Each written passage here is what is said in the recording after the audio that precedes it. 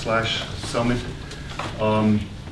being an indication that the tool is actually gaining in popularity. I'm also happy to see that we have people from outside Europe visiting us here for the summit, which had not been a given in past editions. So welcome. Together with my co-chair, Michael Kirsche. My name is Cyril Minkenberg. I'm the local arrangements chair for this year's edition. I will give you a 10-minute introduction to the workshop and the program, the things we have in store for you these 2 days. We'll try to keep it short so we can get to the really interesting bits. So maybe just a little bit of background about the summit. So it started as a workshop. We had 6 editions in conjunction with the SimulTools conference, but that at some point didn't work out so well anymore, or didn't meet our needs so well anymore. So since last year, the workshop has evolved into a summit as a standalone event, and the idea is to basically keep it free for participants, to encourage people to actually come, so that the costs are low.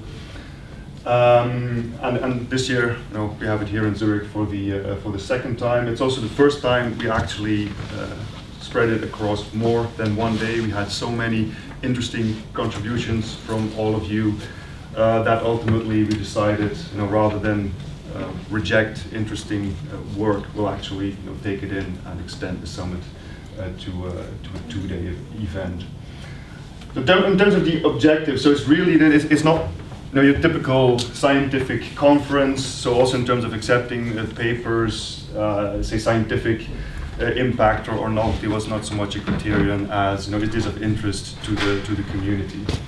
So really what we want to do is facilitate interaction, sharing of experience, maybe also concrete models and results among the community of OMNeT users. But luckily we also have 3 of the main developers of OMNeT in the room. So it's also an exchange between the users and the team that actually is bringing all this good stuff to you. So we don't want to be a one-way, unidirectional sort of event with people just talking, but the idea is to really ask questions, and also in the breaks and during lunch, and have useful discussions. Having said that, we have a pretty densely packed program, including all these interesting pieces. So we are going to make an effort to stick to the time, and that includes myself, so I'll be quick here. The kind people who helped organize this year's edition, Anraj over there as founding father of OMNeT and the workshop.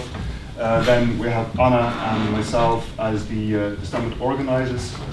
Taman over there operating the camera, and Michael as technical program chairs. Joseph Kim as our publicity organizer. Unfortunately, because of some health issues, he could not join us this year. And then Laura was kind enough to organize a panel which will take place in the afternoon. So many thanks to all of these folks. Also thanks to support from the local team, and not in the room here, but the secretaries and the technical folks who helped arrange everything, as well as support from our management to actually use the facilities and pay for the food and the coffee. We had a small technical program committee just to check the submissions for sanity, basically. So thanks to these folks for investing their time. Then in terms of the logistics, so you all managed to find the reception and get your registration. So in the registration you will find your badge, a copy of the program, and then I have been told non-functional Wi-Fi logins. So I've been told that this has been a problem last week as well, and apparently they didn't think it was a good idea to fix that. So we have people running around now to figure out whether that can be fixed. This is of course thoroughly embarrassing, so I would like to profusely apologize for that. Now you may actually have to pay attention to what's being said here. Sorry about that. So you came in here, now we're here. The food is going to be here. The breaks are out there, the tables that were arranged. And then in the evening we'll have a dinner, have a separate slide on that. Yes, so Wi-Fi, maybe we shall not mention that further. It's fixed. Then the community dinner will take place at the Mosaic restaurant, which is really just 5-minute walk from here. Anybody who's staying in the Needlebad will have seen it. Because of the number of people that are attending, there's a limited choice of menu. If you want to know what it is, I can, actually I should have put it on here, but anyway. I think it's a nice selection, but that's what's on the menu. If you have somehow very special dietary needs, then we can talk to them, of course. This one is self-paid, though, so you will be paying Swiss prices, unfortunately, at the full rate. The summit is free, so I hope this won't be a showstopper. All right, then I'm going to hand it over to Michael here to talk about the program. Thanks a lot. Good morning and a big welcome from me too. As you can see, we're quite a big audience and we had a quite large number of submissions this year. When we take a look, it's, I think, one of the largest submissions for at least the OMNeT workshops and the summits that I attended. And it's also quite diverse in the kind of submissions and the distribution of submissions over countries.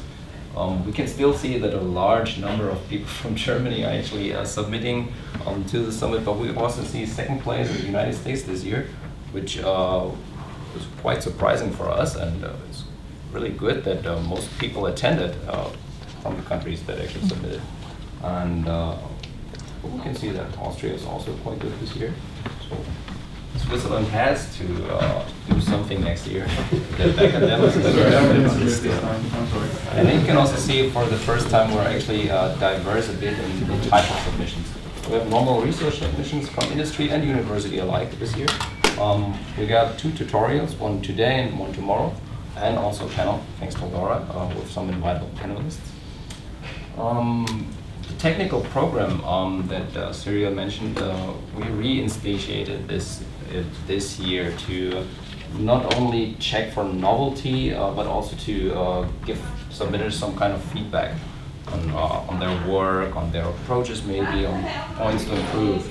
As always, as last year too, the proceedings are indexed in ArcSIF, but you remain the copyright.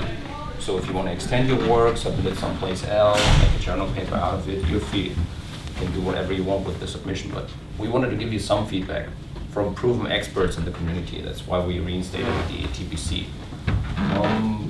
So we checked for technical content partly, community value, that was a big thing, and I think most authors got valuable feedback.